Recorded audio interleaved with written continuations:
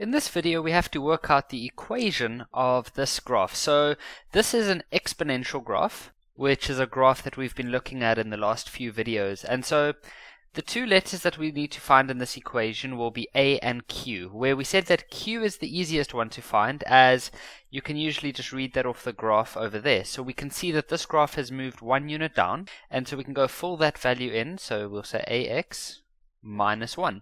So the only letter that we now need to find is A. And so when you only have one letter to find, you should substitute. And so there we have another point on the graph, so we can substitute that. So the y value of that point is minus 3, and the x value of that point is 1. And so minus 3 is equal to a to the power of 1 is just a minus 1. You then take the minus 1 over to the other side, where it will become positive, and so a is going to be equal to negative 2. And so the final equation of this line is y, or this equation, sorry, or graph, is y equals to negative 2x minus 1. So here we have another exponential graph, but in this question they've given it to us in a different form.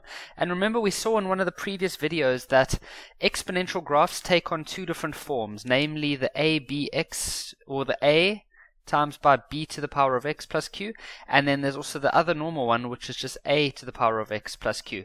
You won't be able to tell which one it is by just looking at it, and that's why the person who sets the test will have to tell you which one it is, so don't worry about that. So let's get started with this one. So q is always the easiest one to find, because there it is. It's just, this tells us that this graph has moved 1 unit up, and so we'll go for in plus 1 over there. So now we still have two letters. We still have A and we still have B. So we've got this point over here, which we haven't used, and we've got this point over here, which we haven't used.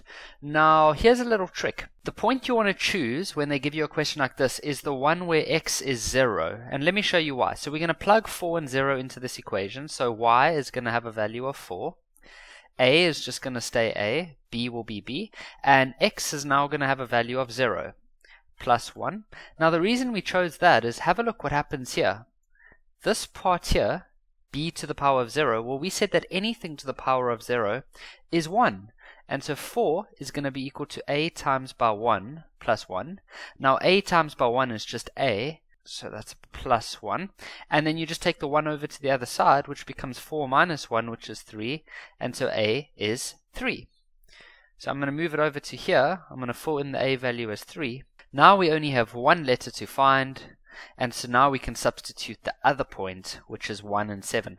But if we had substituted the 1 and 7 over here, you would have found out that you wouldn't have been able to carry on any further, because A and B wouldn't, or the B wouldn't have disappeared like what we saw over there. So that's a little trick. So now we're going to substitute the point 7 in y, and the B, or sorry, the x value is 1, because I'm substituting the point 1 and 7.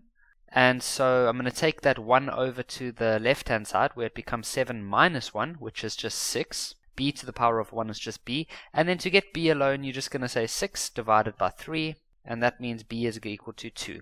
So the final equation is going to be y equals to 3 times by 2 to the power of x plus 1. And remember, we said that this 3 and this 2 does not become 6. We know that 3 times 2 is 6, but this isn't 3 times 2. This is 3 times by 2 to the power of x, and so that changes everything. So you leave it just like that as your final answer.